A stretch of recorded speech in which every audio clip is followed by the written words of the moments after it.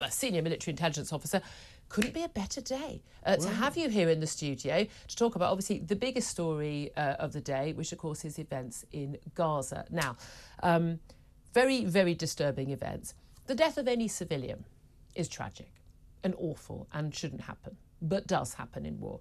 The death of any aid worker, particularly more tragic, because those are people who have volunteered to go to a dangerous part of the world, braver than most souls are. Probably not braver than you. You've been in the military, certainly braver than people like me, to actually go to another country, to go to a war zone, to provide aid to keep people alive. Desperately needed humanitarian aid and food aid for the people of Gaza.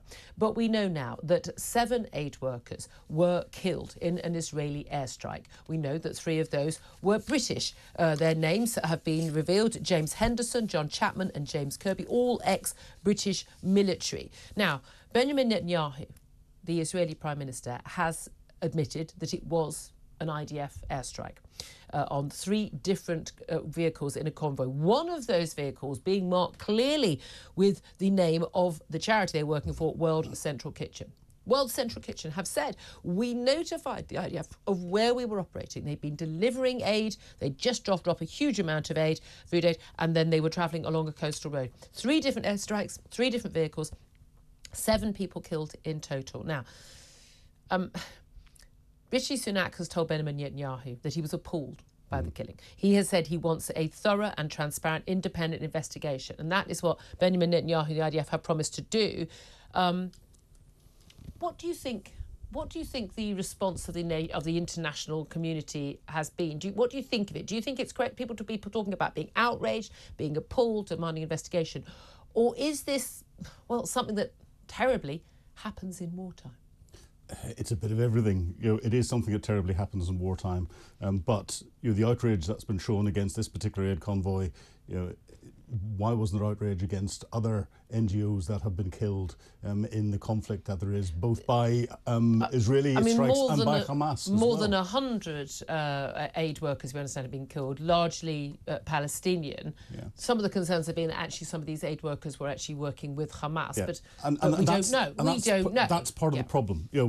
Undoubtedly, this is a complete and utter muck-up. I would have used another word, but we're on air and it's too early. Yeah. And the Israelis have stood up and admitted to that. However, there are a few indicators in there that suggest to me that Israel needs to do some stuff about it. They need to tighten their targeting process. They had a very, very good targeting process that would have stopped this sort of thing from happening. Or they've got a unit that has ignored the process, and if that's happened, they then need to get in, identify that and discipline the individuals that are responsible.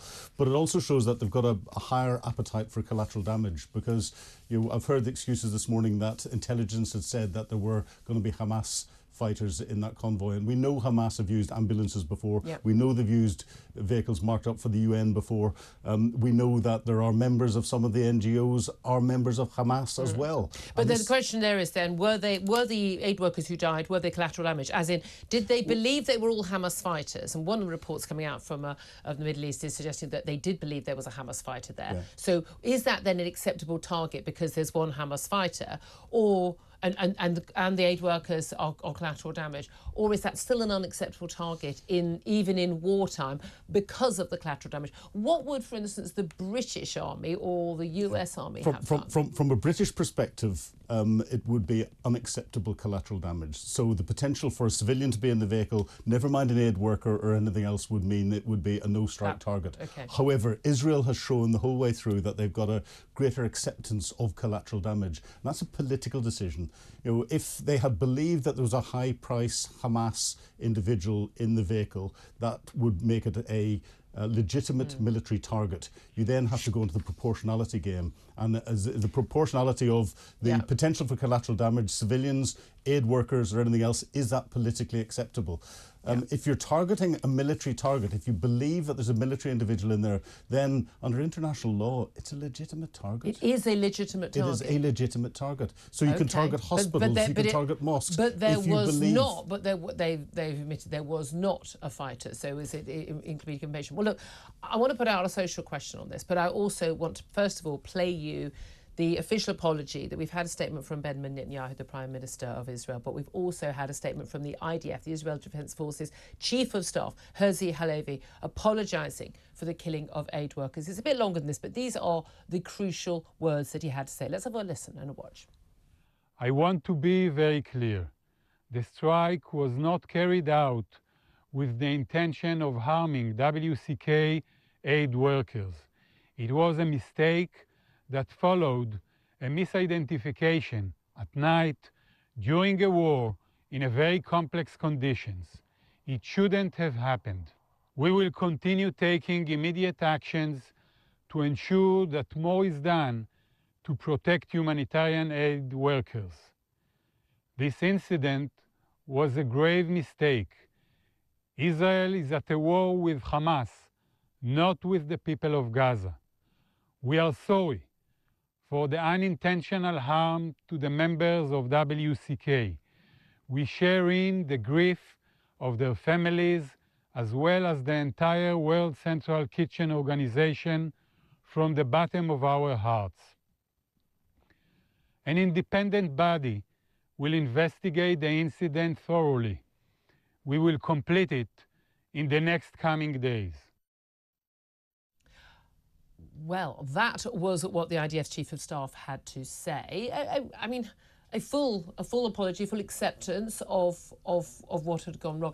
This doesn't appear to be enough for the international community, certainly. So condemnation from pretty much across the board, including from Joe Biden, of course, the most crucial ally, the US president, for the Israelis. There's talk of even demands for military aid to be cut off. Now, I think the UK provides something like less than 0.2% of Israeli military aid, but and they are a well-stocked country because they live in a war zone, as well we know.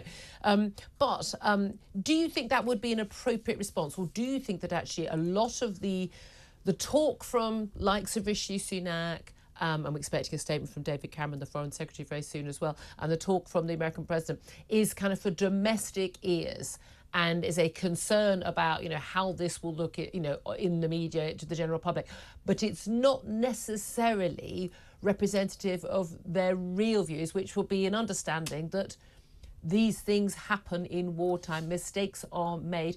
British government, American government, every government will have done something similar in their past. I think there's a sea change here. Just because something's a legitimate military target, as was describing earlier, doesn't mean you have to hit it, and doesn't mean that you're not going to achieve things by not hitting it.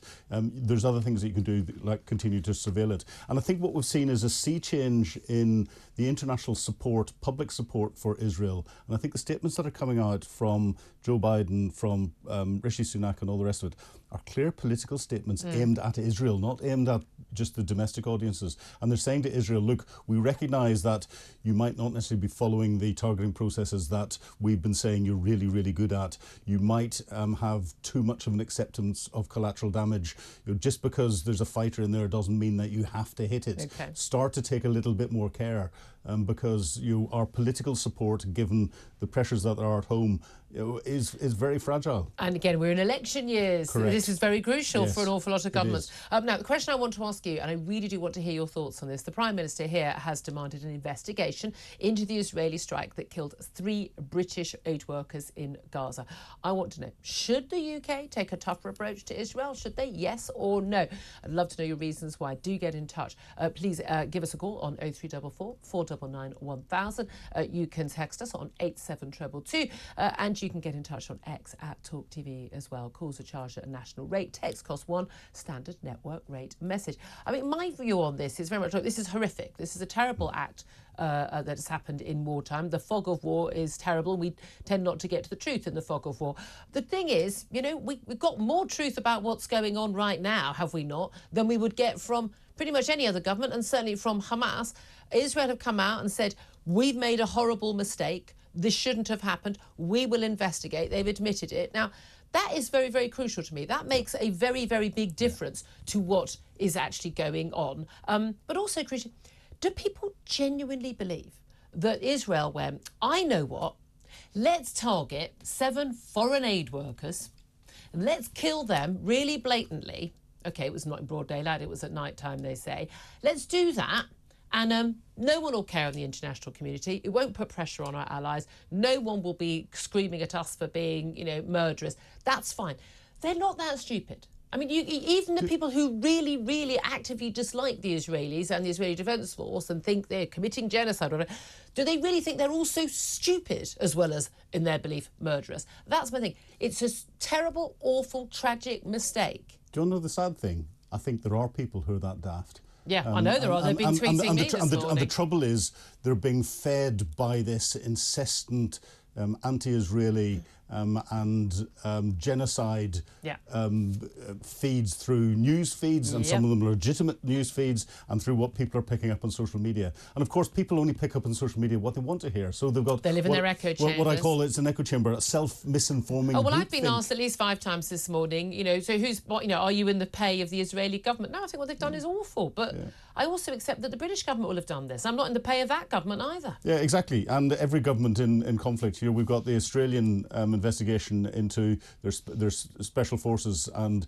extrajudicial killings in Afghanistan. We've got that inquiry going on inside the UK with our special forces. You look at every conflict that there is, and there are blue on blue at different times, and it's tragic. It should never happen. The processes should stop it, but unfortunately, in war it does. Now, this, I think, there's more to it. I think that, having read all around it, I think that the Israeli unit that got involved thought that they knew better than the processes. The processes are there to stop or minimise this sort of thing. But I think they knew better than the processes and got into a bit of groupthink where they believed that there were terrorists in these vehicles and not. Here's the thing. I'm really looking forward to a full apology and investigation by Hamas for all the civilians that they've killed. I mean, I'm sorry, I'm not saying one equals the other, because we expect more from a democratically elected government that is our ally in the Middle East. Of course, I expect more from them than I do from Hamas. However, you know, I really do think it is extraordinary that we hold Hamas to such a low account,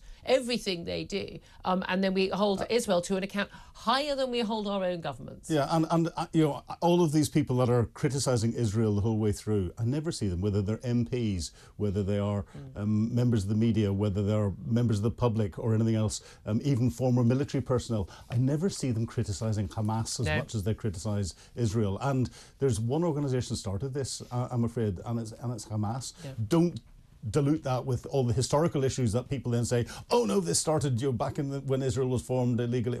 I think you have to go back 2,000 years on some Twitter threads, but there we are. Well, look, I do want to hear from you.